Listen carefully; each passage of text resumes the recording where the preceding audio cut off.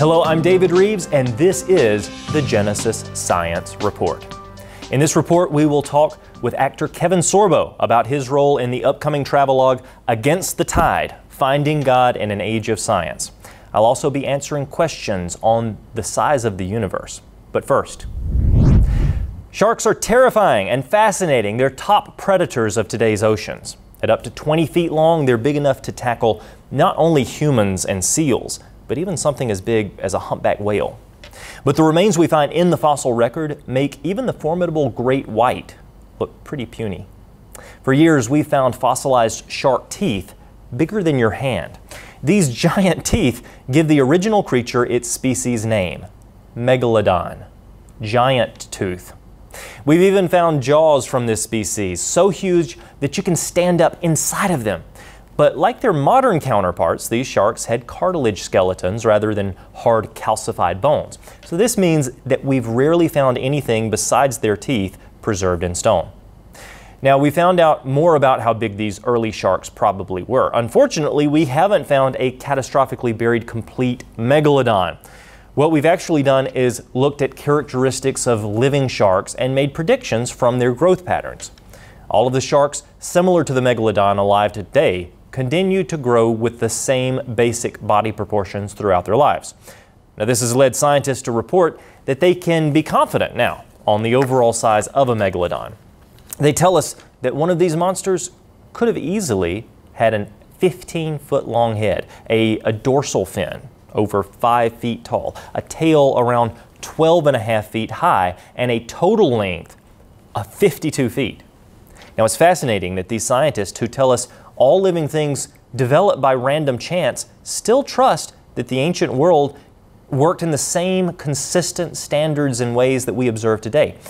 We don't observe chance processes and natural selection magically developing a shark from some lower life form. Yet many biologists are convinced that all design in life can arise without a designer. How much better is it to recognize and honor the megalodon's true creator, who is great enough to invent it, but also in control of the natural world, allowing the extinction of sharks as massive as the megalodon? Personally, I'm perfectly okay with that. And that's it for our opening monologue. And now it's time for our featured product of the week. My friend Dr. Jason Lisle has written a book called Keeping Faith in an Age of Reason. If you've heard this statement before, you can't trust the Bible, it's full of hundreds of contradictions. Well, you'll find this book great not only for yourself, but also for having dialogues with a skeptic. You can pick up this title and many more resources from the Creation Superstore by visiting creationsuperstore.com or calling 931-212-7990. And now for the comment corner. Christy says, this ministry provides a solid, factual, and biblical worldview of creation and shows that there is a complex and intelligent designer. I have personally learned so much from this ministry, and it has given me a desire to learn more about our earth and beyond. Thank you so much for those kind words, Christy. And one more from Amy. Amy says, our 8-year-old just received his first Creation Club magazine. I wish you could have seen his excited and surprised facial expressions and heard his sweet little gasp. He loves it. Thank you for sharing that, Amy. Our free bi-monthly Creation Club magazine goes out to over 10,000 households in America and is a great tool for anyone with a passion for creation science and God's Word. And now for this week's ministry update. Our video series, Wonders Without Number, is now available in digital download on our website, creationsuperstore.com. With 100 titles, this ever-growing series has been a powerful eye-opener for many and also airs every weekday at 6 p.m. on METV in Israel, on the largest cable provider in the Holy Land. Again, you can check out all of our resources online at the Creation Superstore. Now, as a nonprofit, we do exist because of God's calling on our lives and your prayers and support. Everything we do, all of our ministry outreaches, they're designed to educate, to encourage, and uplift, while all pointing back to Christ. Consider becoming a monthly donor right now. Your tax-deductible donations allow us to continue this work. So if you want to help us expand this material's reach, just visit davidrives.com/give or call 931-212-7990 to pledge your support today. Be sure to like and subscribe to our YouTube and our Facebook channels, and visit our website to join our community, and subscribe for our free magazine and email updates. Leave your comments and share this video with all of your family and friends. And this week's question comes from Vukosart on TikTok. They ask, why did God create the universe so huge if there isn't any other life than ours? That's an excellent question. First off, we have to remember why God created the universe to start with, the heavens to start with. You've probably heard me say this before. Psalm 19:1 tells us that the heavens declare the glory of God. It says that the firmament shows His handiwork. It says that day unto day utters speech, and night after night shows knowledge, but there's no speech nor language where their voice is not heard. So the heavens are there to proclaim, to shout God's glory. The earth is specifically created for habitation. Isaiah 45 says, "Thus saith the Lord, God Himself, who formed the earth and made it, He hath established it. He created it not in vain. He formed it to be inhabited." The heavens are there to proclaim His glory. The earth is here for our habitation. Now, we have a remarkable amount of life here on this earth. It's so amazing, the number of creatures, and then of course humankind is very special. The Bible doesn't specifically say that there's no other life throughout the universe. However, that does bring up certain theological issues like, well, did God send His only begotten Son to many, many other planets throughout the universe to save them? So there are theological questions that arise. The important thing to remember is that the universe is specifically created just to proclaim God's magnificence, His grandeur, and that's what it does. Every time I see these galaxies and these nebula and these star clusters, all of these things throughout the universe, I'm amazed at the color, at the design, at the complexity, at what it screams, because it screams that you are no accident, that you are not star stuff, the result of 14 billion years of chance, that you are fearfully and wonderfully made. And I think that is so exciting. I think that is so encouraging. Well, that's the question and the answer for the week. Join in on the conversation by sending your questions via email, Facebook, and YouTube, and we will try to address them in a future program. And joining me now is the legendary Kevin Sorbo, known for his roles in Hercules, God's Not Dead, and the upcoming film Against the Tide. Welcome, Kevin. Hey, it's good to be here, guys. I appreciate it. And I always got to throw in Andromeda because that was my second series for 5 years, and I do not want to dismiss 80-hour work weeks for 5 years. It was a good show. Absolutely. Listen, I do just have to say that I grew up watching you play these parts on TV, and while that was great, listen, I noticed, Kevin, that you've chosen to lend your face to a lot of Christian films over the years. Why are you so passionate about those types of films? Well, Andrew Breitbart, who started The Blaze, he said years ago the politics is downstream from culture. Who runs the culture? Well, Hollywood does. And you see the kind of movies coming out, and I don't mean be a prude about it, but there's a lot of sex, a lot of violence, a lot of anger, a lot of divisiveness. We have enough of that playing out in real world right now. And Walt Disney said back in the 50s, movies and television will influence the youth. And we certainly see that right now as well. So in 2010, a good friend of mine, Dallas Jenkins, who's Jerry Jenkins' son, Jerry Jenkins wrote the Left Behind novels, came to me with a script called What If? And he said, well, I want you to read it so you think about it. And I read it and I said, who's playing Pastor Ben? He said, well, I got these guys. I said, no, I'm playing it. He goes, man, I can't afford you. I said, I don't care. Don't pay me. I want to do this movie. And that really kicked it off 10 years ago. What If it's the same writers who did God's Not Dead a couple years later? But I think What If's even a better movie. But that really opened the door for me to want to do movies that had a good message. Not necessarily faith-based. I don't like that term that much. I call them family-friendly with positive messages.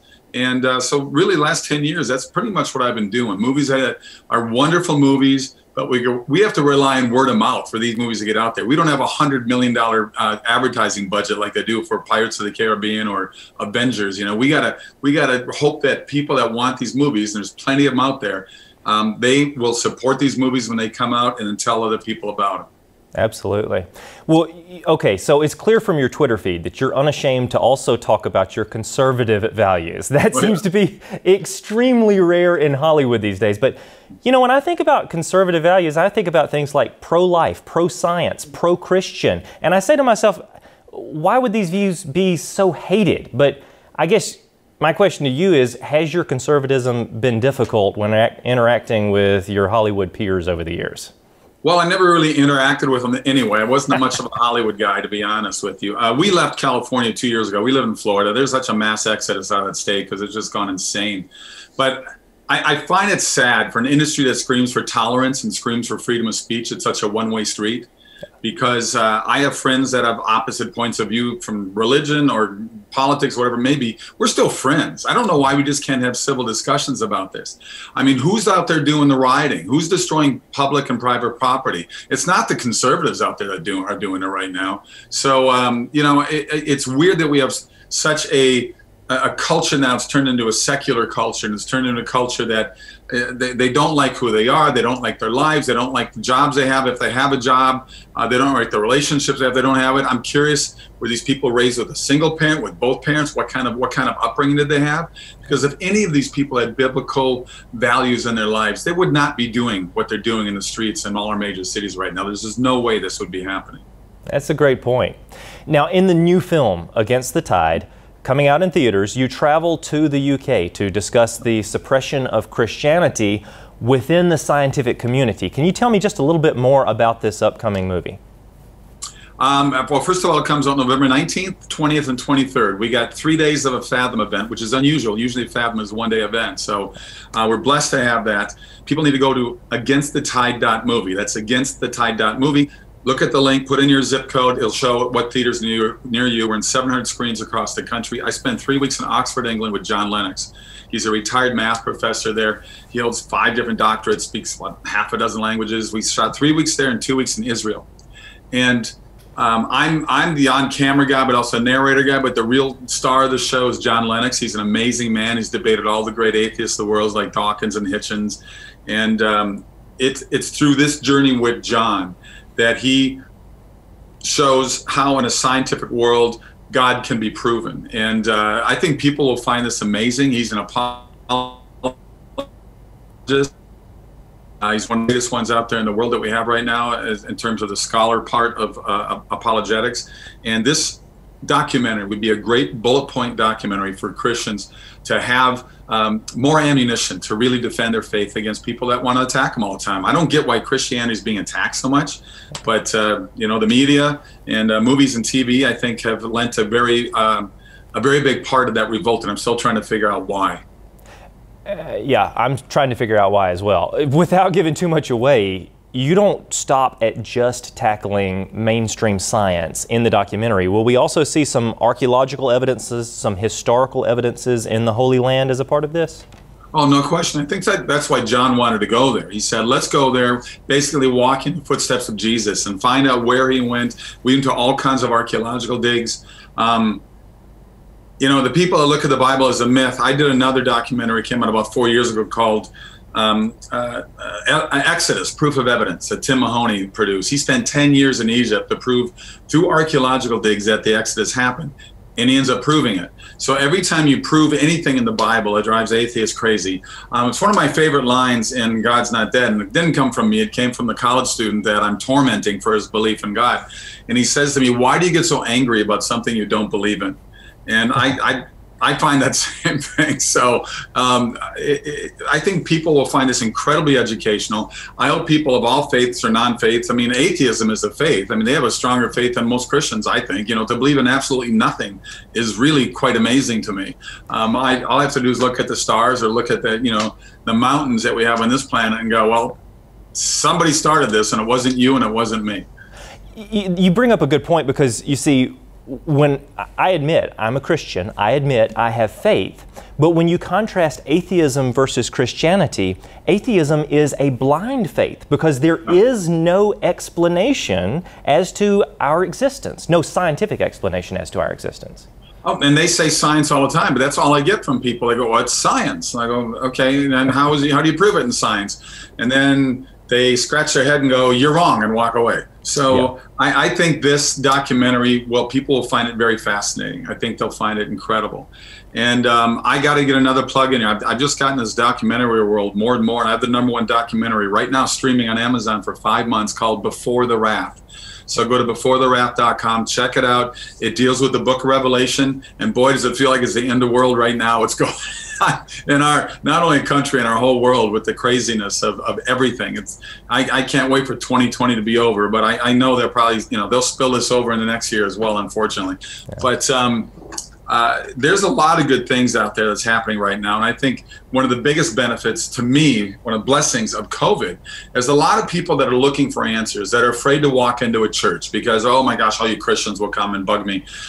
They're looking for answers too. So with this quarantining of healthy people at home and making them go crazy, they've been going on the computers and they've been looking at different services and different pastors and sermons across the country, let alone across the world.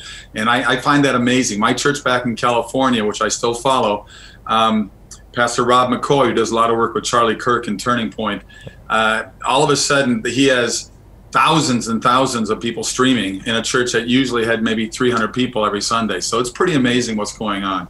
Yeah, it's a great way to get out and witness to others that typically would not be.